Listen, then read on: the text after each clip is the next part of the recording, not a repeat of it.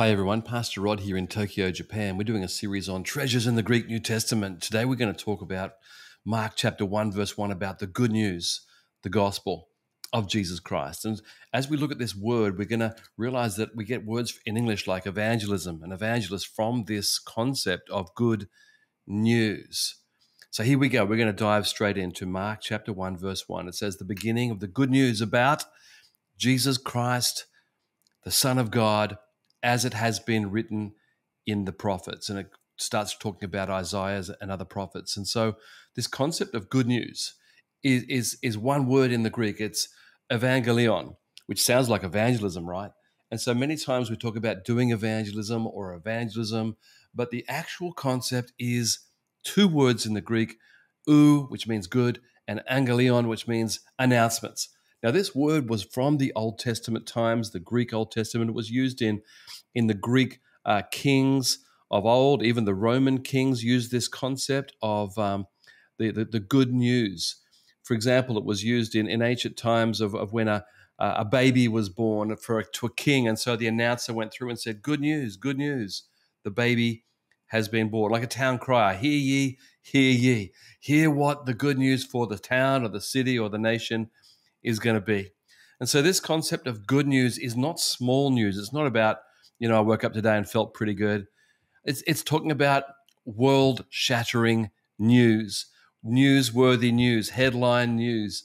It's big. And it was used as I said, of ancient kingdoms. People use this. And in the Old Testament, the Hebrew word basar really is used a number of times. About 24 times that word is used in the Old Testament about bringing good news. It might be about a child or a victory.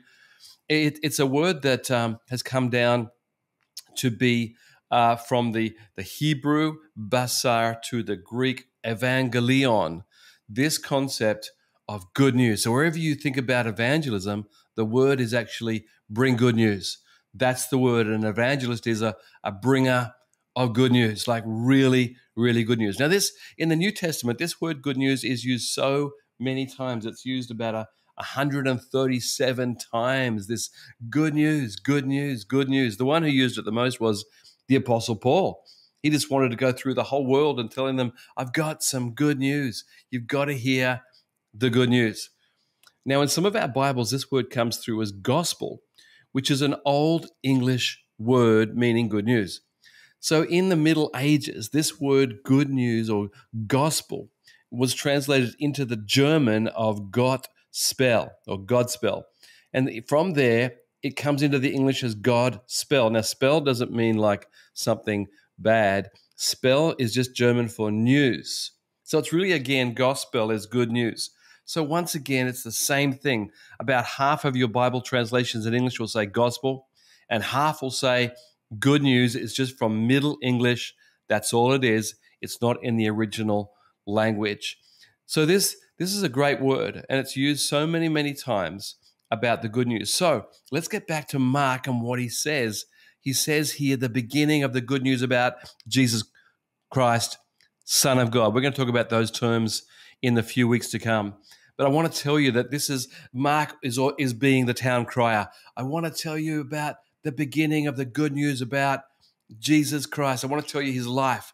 I want to tell you the big news. I want to tell you the big things. It's about Jesus, the good news about Jesus Christ, Messiah, as written in the prophets. And that's how the Gospel of Mark starts. And very soon after, it talks about Jesus' own message.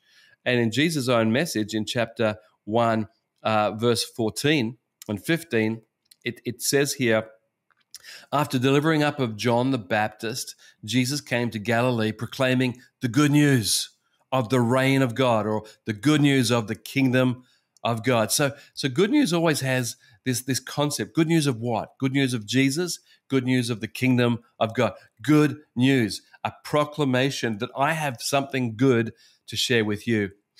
Verse 15, he said, the right time is now here. God's kingdom is very near. Change your hearts and believe the good news. There it is again. And so let's just talk about this concept in our world. I really believe that if we get back to the original meaning, whenever we think of evangelism, like here in Japan, we don't think about doing evangelism, we think about bringing good news, which changes our concept of what it is. And so we've had the great joy here of 22 years of going to the streets and our friends at university, maybe not me because I'm getting a bit older, but some of the young people on the streets, Starbucks, and wherever we are, just sharing good news. It's a really amazing thing to think about. What is your good news about Jesus? And as we bring teams in from different parts of the world and we say to them, what do you want to share with people in Japan who have never heard about Jesus? At first, it's quite an interesting concept. Well, what do you mean? Of course, I want to tell him that he saves and he forgives. And I say, yeah. But what do you say to people right at the beginning? Because people don't understand that language at all. And so we're starting to think, what is the good news that God has done in you and you want to declare? Here's some good news. For example, with me, I got saved at 19. Before I was saved, I was depressed. And I was a fireman. I actually had a very good job, but I was depressed. I wasn't happy. I was into bad things.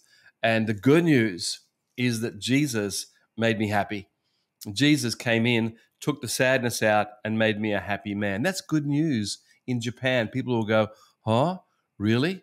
Good news is also that before I had no purpose.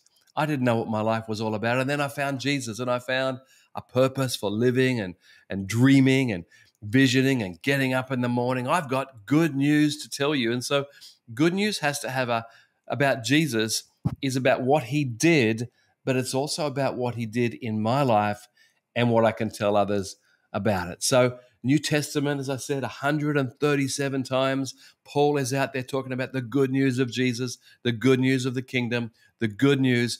And let me say that sometimes, unfortunately, people don't share good news. They want to, but the good news coming out is either political or controversial or confronting if it's another religious group. Sometimes it comes out that way, but it's never supposed to be that way. It's always supposed to be something good.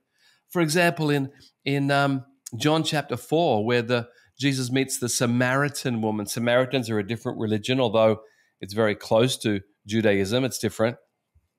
And he meets her at midday. She's got some water in a well, and he says, "Can you give me some water?" And she says, "How can you Jewish people talk to me, a Samaritan woman?" And Jesus said, "Hey, I've come to give you living water. Would you like that?" And the woman starts arguing, and Jesus just keeps going, "I can give you this living water." And the woman says, "Okay," changes her life. She goes back, shares with her village, and Jesus shares with them the good news that Jesus Christ is, in fact, the Savior, the Messiah, the Christ. Actually, all those words are used in that passage in different languages, and sharing with a different people group. Hey, God has living water. God has forgiveness. God has whatever it is, good news. So let me finish by reading the scripture again that Mark, he wants to tell us about his amazing friend and Savior, Jesus. He starts off his gospel, and here's where Matthew, Mark, Luke, John are called gospels. They're called good newses about Jesus, good newses of the kingdom. I want to tell you the good news. All four, Matthew, Mark, Luke, and John, wanted to tell this really, really good news. So this is Mark, and I'm finished. Mark 1:1, the beginning of the good news about Jesus Christ, the Son of God, as it is written in the prophets. And I pray that we take this away saying, God, I want to be a person of good news. I want to share good news about Jesus, the kingdom, salvation, goodness that is happening through Jesus. Let me pray. Thank you, Lord. I pray we'd carry good news. We'd be people of good news about Jesus, about kingdom and purpose and all the good things that you brought into our lives. I pray we'd reflect and think on the good news of Jesus. In Jesus' name, amen. Well, God bless you. Thank you so much for joining us today. And if you enjoyed today's episode, why don't you subscribe on whatever platform you are listening to this, and we'll see you next time.